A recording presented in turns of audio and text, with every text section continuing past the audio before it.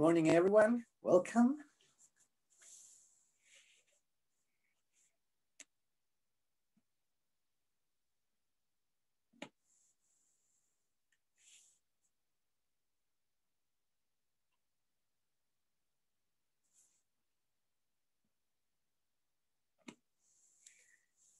Welcome to the second of 8 presentations of our webinar for ESL and EFL teachers at Pontificia Universidad Católica de Valparaíso.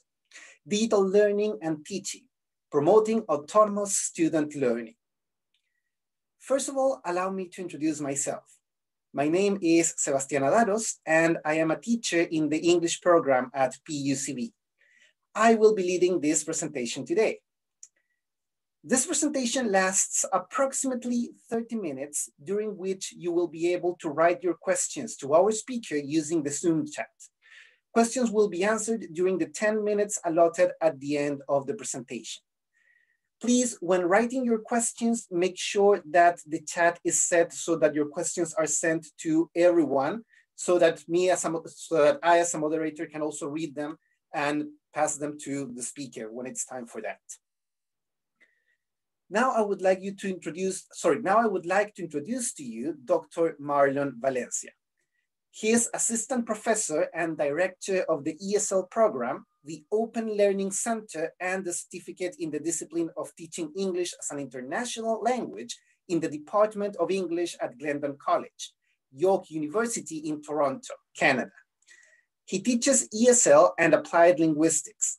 His research interests include multiliteracies, language politics, the use of technology in the language classroom, as well as the intersection between creativity, imagination, and teachers' and language learners' identities. Dr. Valencia is a licenciado en Lenguas Modernas from Universidad del Valle in Colombia. He holds an MA in Foreign Languages and Cultures from Washington State University, an MA in Applied Linguistics from York University, and has completed his PhD in Language and Literacies Education, as well as a collaborative program in Comparative, International, and Development Education at the University of Toronto. Without further ado, I leave you with our speaker, Dr. Marlon Valencia, and his talk titled, "What Have We Learned After 1 Year of Remote Teaching and Learning? Sharing ideas to maximize the use of technology in the ESL and EFL classroom." Well, good morning, everybody. Let me just fix my camera. I'm really happy to be here today. So thank you very much for this wonderful invitation. So the idea is that we share some ideas and some of the experiences that we've all gathered, or I guess suffered, after 1 year of remote teaching and learning. So let me just share my screen.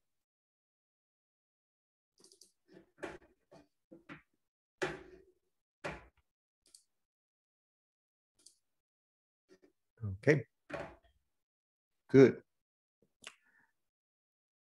So this is the outline of this presentation. So it has 2 parts. In the first part, I will talk about facilitating learners' voluntary engagement while teaching remotely. So I will talk about me and my context and how, what kind of class format I used this year, how to build a welcome and collaborative online learning community. I will share some of the ideas or experiences that I got creating YouTube-style mini lessons.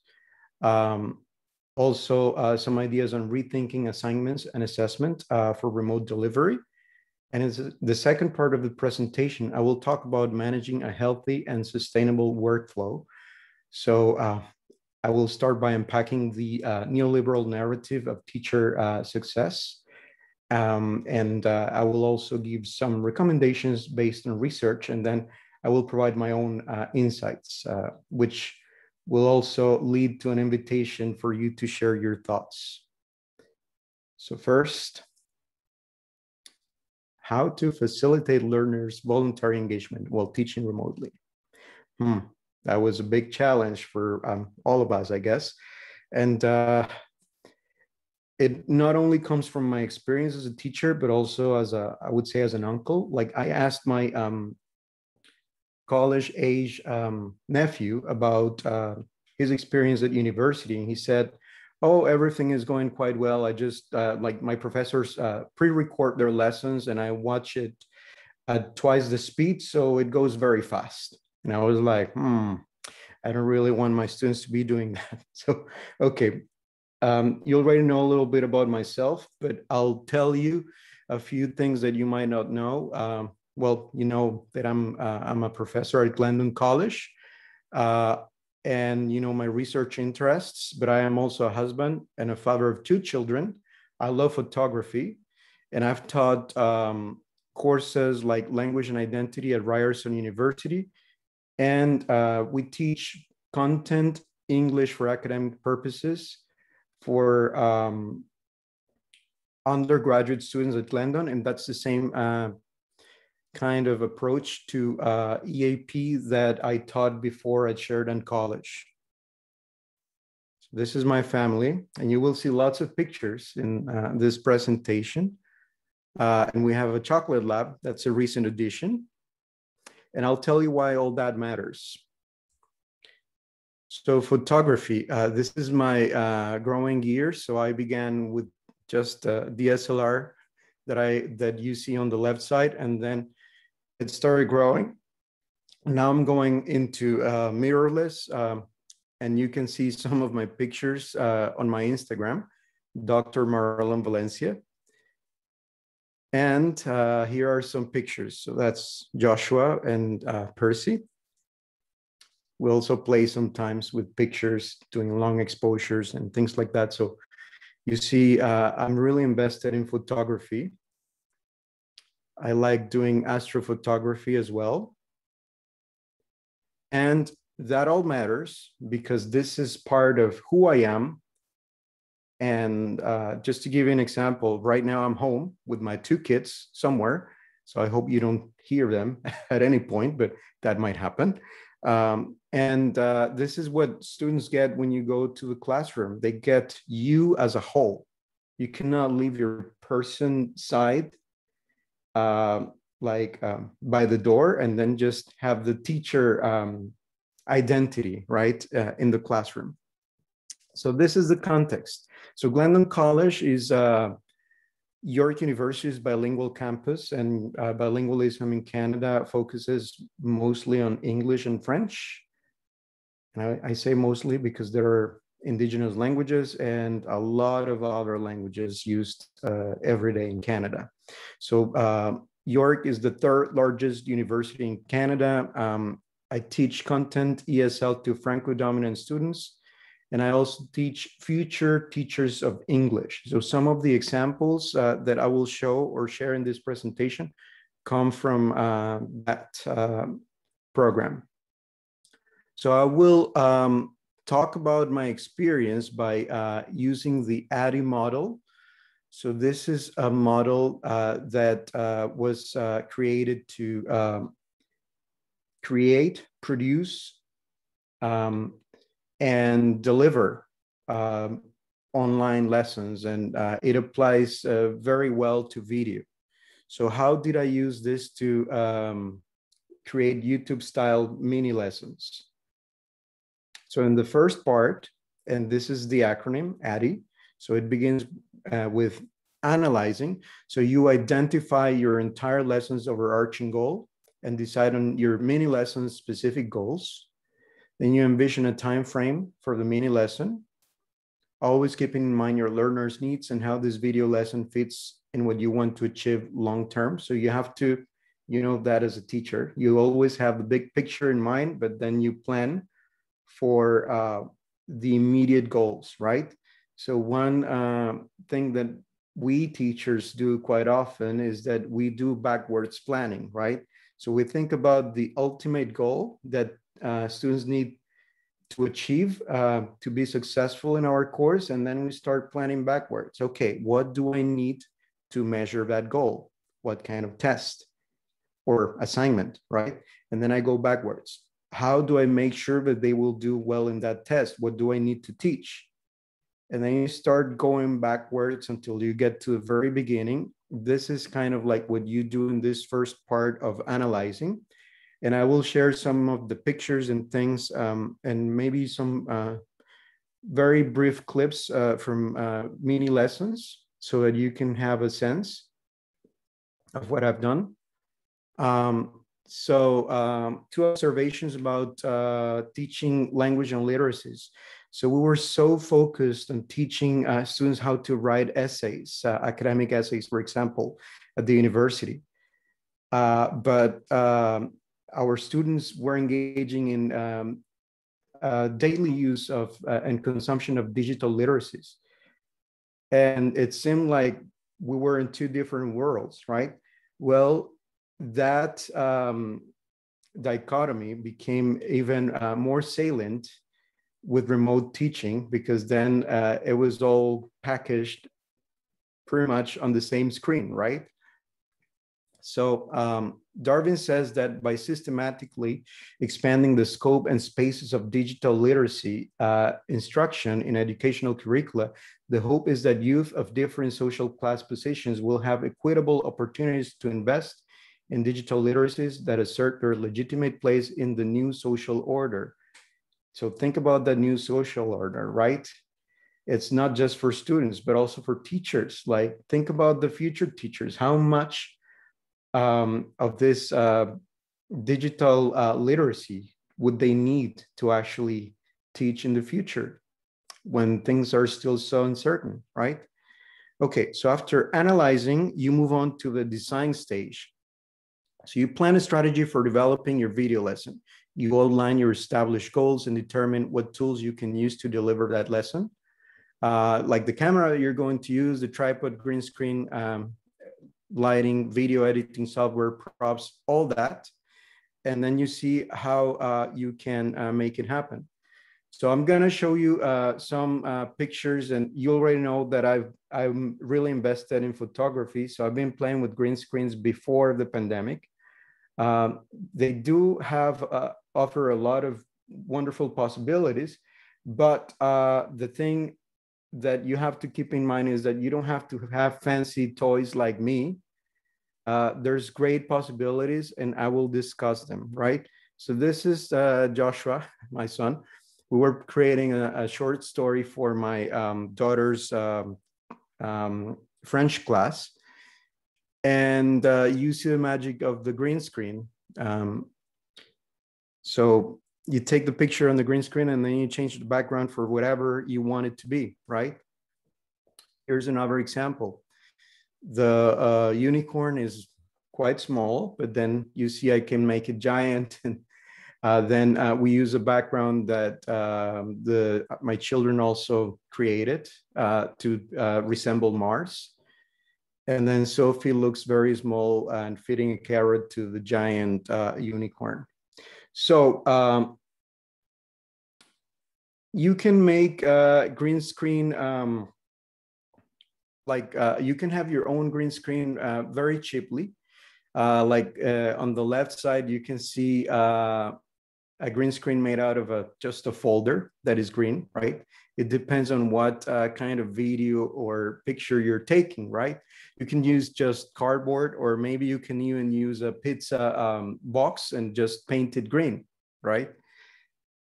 I'll show you a short part of a clip of a lesson that I created using green screen.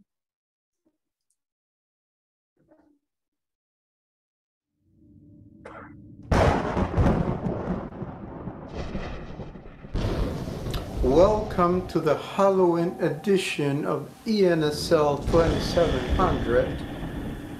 I am Marlon Valencia, Professor Emeritus. Today, we are reviewing the ancient scriptures of witchcraft that we call APA style. So I'm going to ask you to... Okay, so you see the possibilities. I've been playing with this a lot, so don't get scared and think like, oh, how am I going to be able to do that? What we have to keep in mind is that this requires a lot of exploration and stretching. and then a lot of failure as well. And from that, you learn. So some of the recommended production software that I've seen on the literature for Mac, there are many apps for sure. And MacBooks come with iMovie, or if you have an iPhone, then you can use it there. There are different apps that you could use for free, and some you have to buy to produce and edit videos. And on the PC side, I've read about WeVideo. You can use it for free. There's an educational license. It requires a lot of investment, like playing with the tools and seeing the possibilities. Camtasia is also good. It's a fairly straightforward video editing software. And they also have the Mac version. So this is a book that I think it's a good resource, and some of the pictures come from this book. It's called The Green Screen Makerspace. It was created by a teacher, and you see some ideas on how to create green screens for under $5. Of course, there's all kinds of fancy stuff that you can find out there, and if you will see like recommendations about the lights that you have to use. You don't need to use studio lights. Okay, I'll show you what I have. This is another tool, Magic Eraser. iPads are great for also creating these videos. So getting the gear, you get what works for you, I would say. Like these are my children trying the first microphone that we encountered that we thought was a good match. That's a Jetty Blue. We ended up with a Rode mic.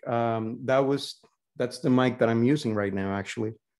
So you find the gear that best accommodates to your budget and your needs, right? You don't have to be fancy. Like, we have to acknowledge that if you have a cell phone, then you have enough to create and upload your own really engaging content. So this is my office studio, still a work in progress. And you see this? That's the behind the scenes. You only have to look good, like, I guess from the waist up, and you could be in your pajamas. And you see this is my green screen. And if you take a look at the lights here, those are not studio lights. Those I bought at Home Depot like for $10, right? So I may have a fancy camera, yes, but some things you can just do very cheaply, and that works fine for me. Like it goes well with the editing. And you see, this is the product, right? You saw I was wearing pajamas from the waist down, and then you see the video, and that's the magic, right?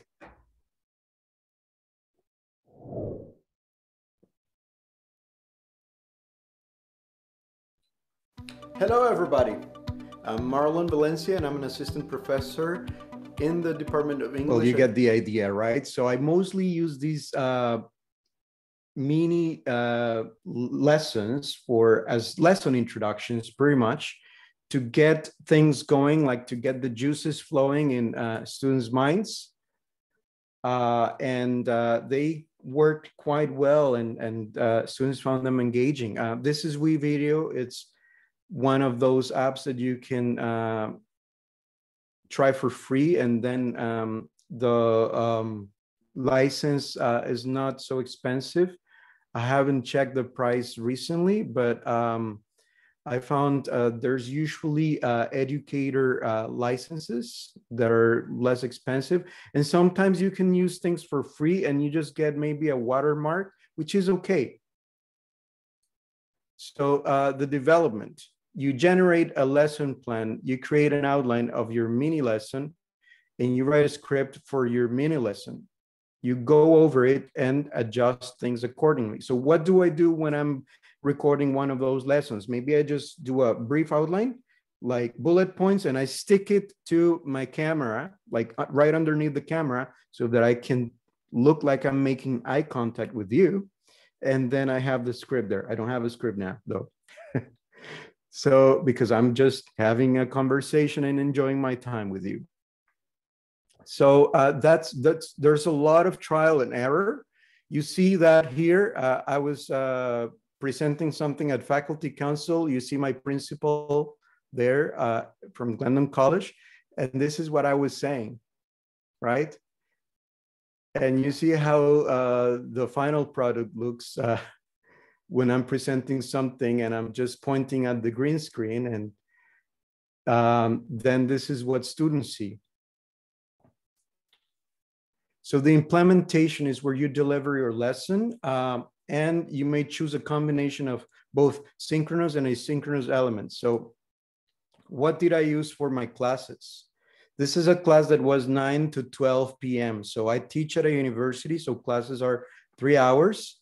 So the first hour was asynchronous. I started with a pre-recorded mini lecture, introducing the topic, getting students to think about ideas or the readings that they did.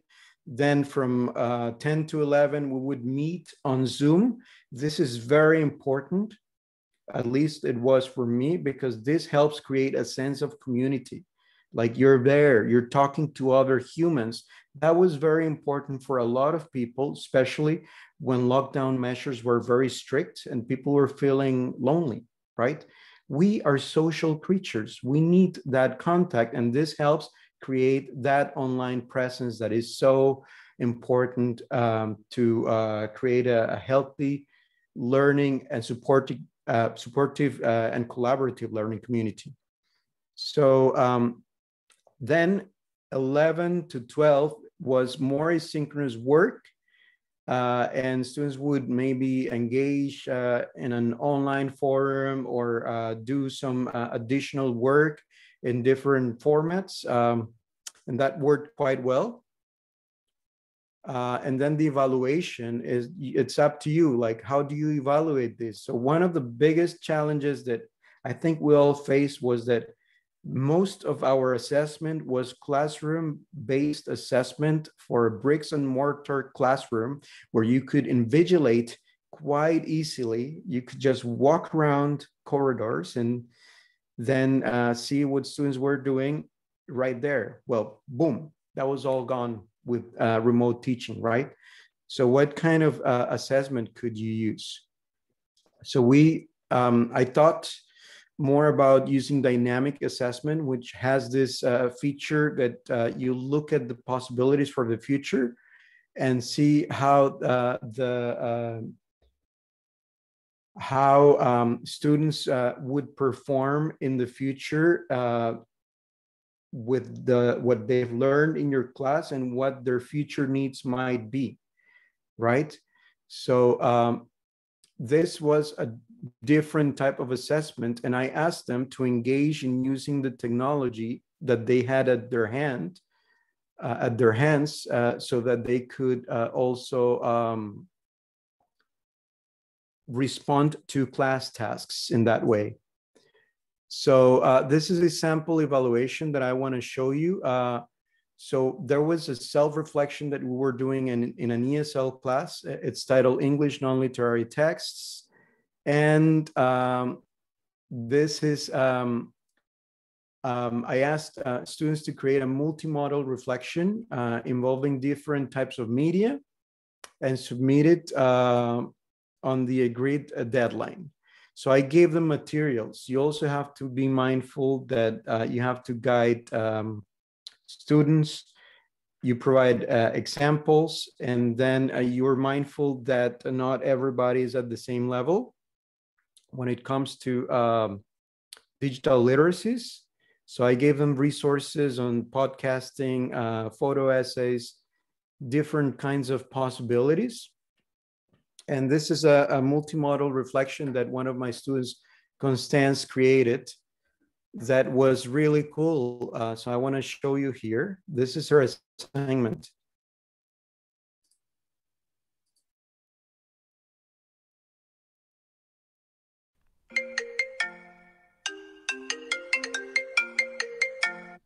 Hi Hi, Mr. Valencia, it's Constance. How are you? I'm just calling you because I would like to know if you could help us to get out of the Glendon campus.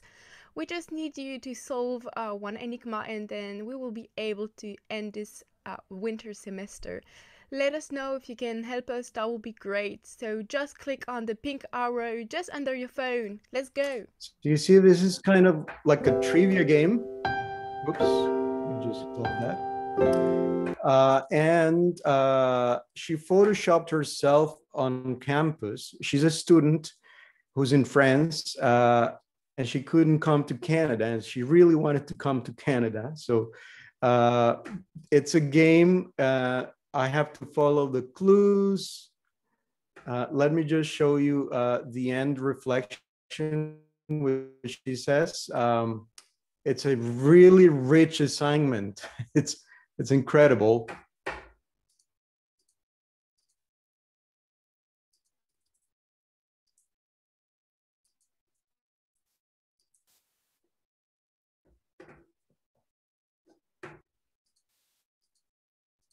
Oh, I think, no, not that one. Here.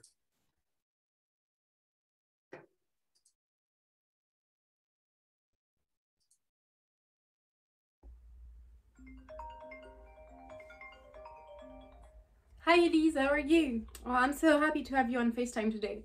But I think I have to hang up because my teachers need me. Do you mind calling me in a few minutes? Great, see you. Sorry, Elise just called me. Yeah, you know Elise, my new friend. Yeah, at first I wanted to talk about all the benefits I got. Like I'm able to paraphrase text, I'm able to synthesize an ID, I'm able to understand a graphic. That's the next clue you will have to find. And I'm also able to talk with other people freely, and that's, I think, the most important thing. Like, I've met a new friend. I'm so happy we had this partnership with another class. I've been able to meet a nice girl. So you get an Elise, I'm so idea of the happy I've met. possibilities there. And I haven't checked the chat. Good. Okay. So I'm just mindful of time. You get an idea of what kind of assignments students can create that they're really invested in.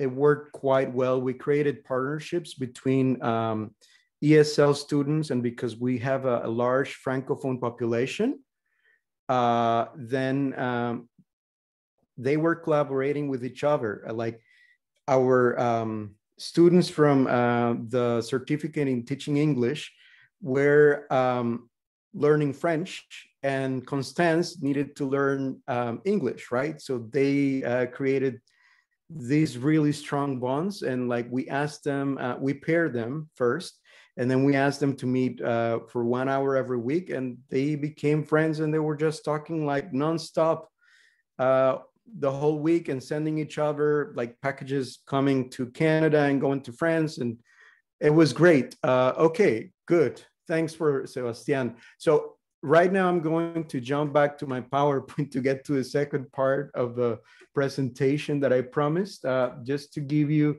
an important observation on that, so that we don't leave that aside, because that's very important. So this is about managing a sustainable and healthy workflow so that we don't have to deal with these issues, right? You see, teachers are a group of professionals that we usually have to justify our own existence, and the fact that we have to make a salary, and that it should be a decent one. And it happens in Canada, it happens in Colombia, where I was born and raised, and it happens in Chile, I know that. But let's make sure it's not as stressful as it could be. One of the problems, and one of the things to keep in mind here, is that there are these pervasive neoliberal narratives that if you work really hard, then you get the good job and you get what you need and what you want. Really? Is it the same for everybody? I don't really know if Elon Musk said this, but that is completely irrelevant. The point, and this comes from a book that I'm going to recommend you check out, is that working or maximizing work efficiency is not about working more. It's about finding time to be you, right? So I know it could be challenging to think about all of the learning that we had to do over this year. But here are some takeaways from this book on teacher well-being from Sarah Mercer and Tammy Gregerson. So we must highlight that we're humans, right?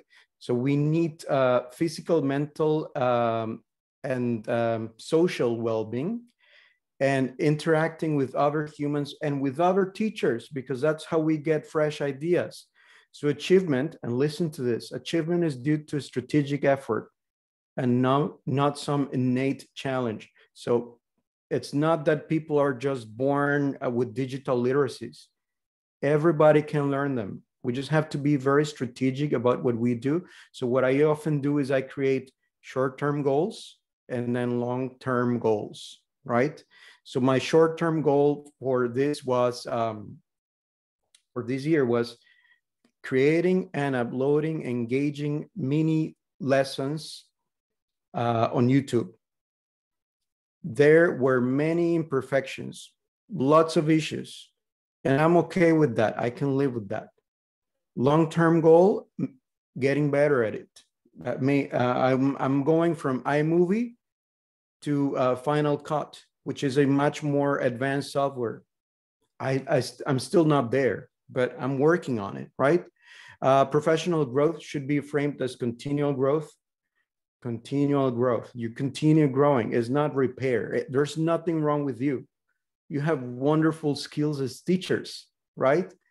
There's just more possibilities to learn about digital literacies and what we can do online, right? Motivation, there's this concept from positive psychology that is called the negativity bias. Humans tend to focus more on the negative side of things. Let's focus on the positives. So agency is important. So keep this in mind. Even if you feel sometimes like you're stuck in a job where maybe administration doesn't help and you don't have the resources that you need and it's frustrating, you make the job. Try to find ways that you can align who you are. That's why I showed you all of those pictures about my pictures and my love for photography and my family. That all has to fit in your teaching self, right? Time management, I already talked about that. Find time for yourself. So this is what I'm going to suggest that we do in maybe 20 seconds. Think about you.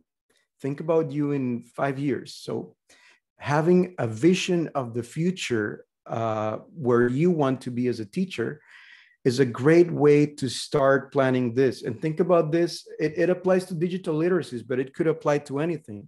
So if you close your eyes for just 20 seconds, maybe as I speak, and you see yourself 5 years from now, think about your career and salary aspirations. Yes, salary. And I mean it, because you work really hard. You deserve to make decent money, to get compensated for all the hours that you put into your teaching. Think about your professional development.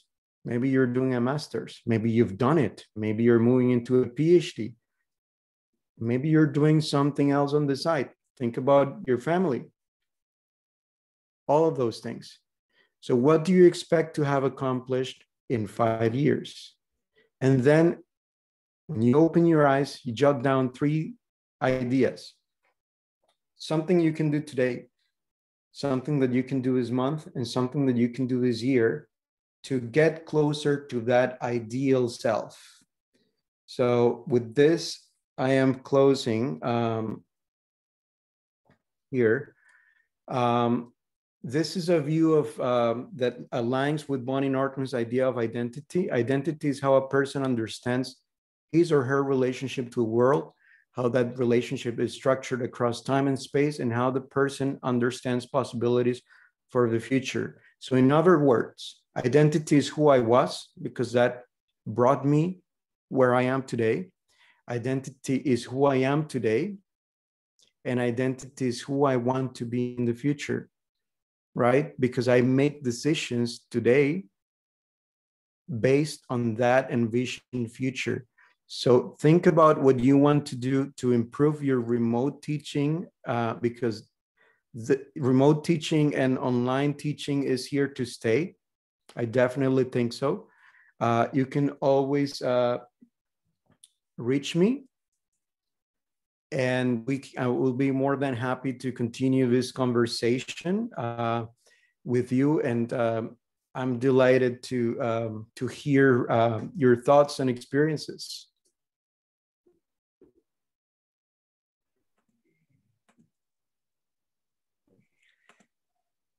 Thank you very much, Dr. Valencia. And now we have 10 minutes for questions. So I will be monitoring the chat. We haven't received any questions yet. We have lots of comments. We have a comment from Nancy that says, I loved your funny and creative videos, but I am thinking on how shy I am in front of the camera, or even my students. Could be also shy to act or have that kind of presentations. Let's see, we have some thank yous here. We have a comment from Macarena Alvarez. It's important that our students can get to know us, not only as teachers, but also as human beings. And we have a question from Thomas Keller. Have you tried OBS Studio for teaching?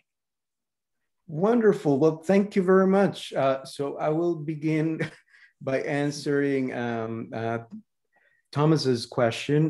No, I haven't tried it. And that's why we need to have these conversations. Maybe you get some new idea or on software or a different use for it from me. And then I learned something new from you. I haven't tried it. So I've been stuck with Mac for a while. And I think, and going back to what I just said, we are social creatures, and we thrive on exchanging ideas together. So going back to Nancy's comment, I think that this camera right here in front of us, or yeah, all of us, is a great opportunity for us to try and do things a little differently. Like sometimes, like for me, it's been really challenging sometimes to talk to a bunch of names on a screen, but maybe, and because you could be doing pre-recorded lessons, it's a lot of trial and error. So you try and record your first lesson, keeping in mind that it doesn't have to be perfect. So embrace imperfection, like I just said.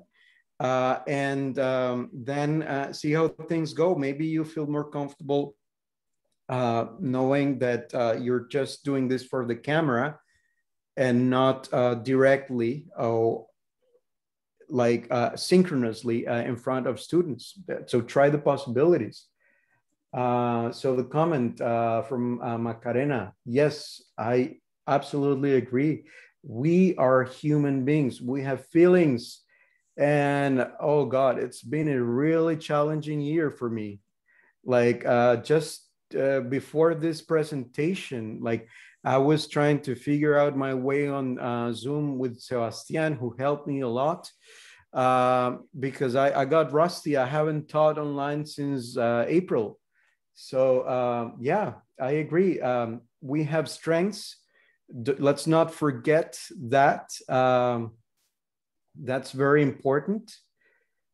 And yes, I like the citation about the ideal future selves from Dornay. And let me see. And here we have a question by Claudia Parra. She asks, just a second. She asks, how do you think students' learning outcomes are affected by remote learning? Oh, it's a very important question. I can tell you about my students. So I have students here in Toronto who are Francophone, and we have a large Francophone population, and that's who we mainly serve at Glendon. And some of those students were in the African Francophonie, so Senegal and other Francophone countries. And those students in Toronto lost the chance to go out on the streets of Toronto and use their English. And sometimes some of them were working, like, for example, I had a lady in one of my classes who was working for one of the French school boards. So she spoke French at work, French at home, and her only chance to use English was pretty much my class. And when I put them into breakout rooms, they were speaking French. So it affects students' lives in many ways. Sometimes it's a bit of a challenge also to do group work because they feel like, I don't know these people. And sometimes we had students that were in a very challenging time zone for being on time for class, right? Because our 6 p.m. was their midnight or their 1 a.m. And so it changed everybody's lives in many ways. And sometimes it was also motivation. They just didn't feel like turning on their cameras or like everything was the same. So that's why I invested myself as much as I could to make things a little different, acknowledging that there's so much content on YouTube posted by YouTubers that might not be great, but is well produced and engaging, right? It's a challenge. We also have a question by Eliana Vidal. She's asking, what teaching strategies would you recommend for mass online classes with large groups of students? I'm sorry, can you repeat it? I was just reading another comment and got them mixed. Sure, yes. So Eliana asks, what teaching strategies would you recommend for large online classes? I really liked the asynchronous and synchronous content combination because it allowed students to work at their own pace. Time should always be negotiable. What I said always was that I was proposing that 1 hour, 1 hour, and 1 hour blocks of combined synchronous and asynchronous, but that we could change things as needed. So sometimes our class meetings were 2 hours instead of just 1 hour. Because maybe we needed more time to do those discussions. So asynchronous content works quite well because students can do work at their own pace and independently. And then if it's a large class, then there's other things that you can use, for example, Google Jamboard works well to like post sticky notes and share ideas and do group work there for large classes. And there are other possibilities as well. Thank you. We have a question from Carolina Castro. Oh, it's actually a comment about deals with software that go to where you can also buy software that goes to charity. And we have a question by Mary Hopkins. She asks, how do you involve students who are more introverted in an interactive session, especially when they are extra inhibited by speaking a foreign language? Okay. Well, that's the thing, right? What I found myself thinking a lot about was that, like, presentations, we kept telling students so much not to read from a script. And there we were facing that precise thing, right? Like many students were just reading from a script because they could just do it. They could be doing what I recommended to do for a pre-recorded lesson. They just put the paper there and read from it. So you have to think about ways in which you can change that. So one thing that you can do is you can start by acknowledging that having that script could also be a good learning opportunity, like preparing the script. Maybe you can ask them to create the script for a video lesson and then, or a video presentation. And then you can have them send that script to you so you can go over it and give them feedback. And then maybe you can even have them write up behind the scenes reflection, which is really good for us as evaluators to know what's going on, because you see one thing, but you don't know what the person had planned. You don't know if the plans worked out or not. And then you don't know how they felt about it, because maybe you thought that they did very well, and maybe they think that they did very poorly. So this creates important communicative opportunities to use the language for us to connect more as human beings, I think. We also have a question from Natalia Rojas. She asks, how do you think we can build up a better sense of responsibility in our students, as remote learning requires a lot of autonomy? That's a very good point, and engagement is key. So I got very positive feedback on the combined synchronous and asynchronous format of the class. I think that I even got in the final evaluations that some students still remember the Halloween mini lesson or introductory video.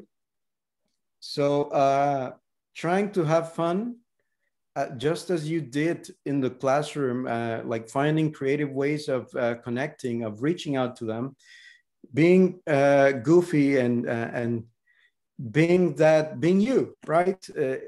Whatever strengths you have, like try to highlight them and try to find ways in which homework doesn't feel like homework. Like one of the things that I've done before is many of my students complained about how boring it was to write essays, right? And I agree. It's a very like very structured genre that doesn't give a lot of possibilities. It's what it is, right? So what did I do? Because I was teaching at an institution in which many people were very interested or invested in all of the graphic arts. I had many photographers and future graphic designers, all that. So I said, okay, let's do a photo essay. So where do I start? I said, well, I love photography. I don't have any formal training in photography, but I'm going to teach a class, introductory class to photography. And you are photographers. You can jump in and you can contradict me and you can say like, that's not the way it is. And that's fine. And then we went on a photo walk, and you should see what they created. Their essays were really amazing. Nobody complained about having a writer's block. I had a student who wrote an essay that was a love story between a can of Coke and a coffee cup. So find ways in which students can bring in their own identities, who they are, and their uses of literacy. Because if we just keep teaching with the textbook about that compare and contrast essay, and we don't find ways in which they can also show what they know and shine, then it's a challenge. Thank you. We're almost out of time, but I think we can squeeze in just one more question. So we have someone who was asking here, what was the app or software that your student used in her presentation? She photoshopped herself at university, but the whole presentation was great. Yes, so let me see. It was called Genially. Let me just see if I can paste the URL here.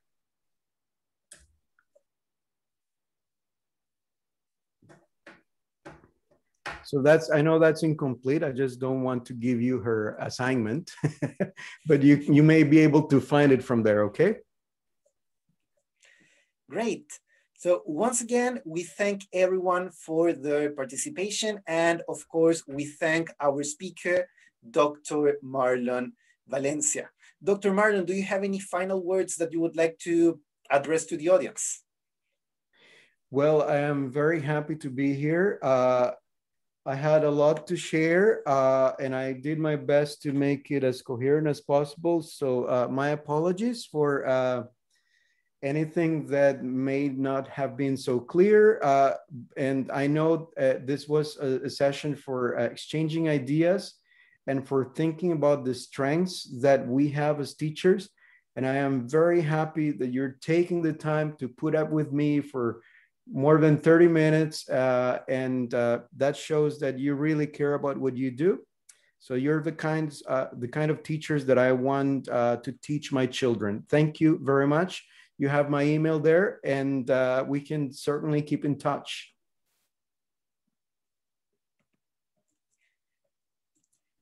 Thank you. And now, before we leave the session, just a reminder. We remind you that at the end of the 2 days of presentations, you will be able to download the certificate of participation. We also invite you now to join our next speaker, Dr. Gabriel Diaz-Maglioli, talking about survival strategies for emergency remote teachers, planning, teaching, and assessing at 12 o'clock, following the link on our website. Thank you very much, and we hope to see you again soon. Thanks.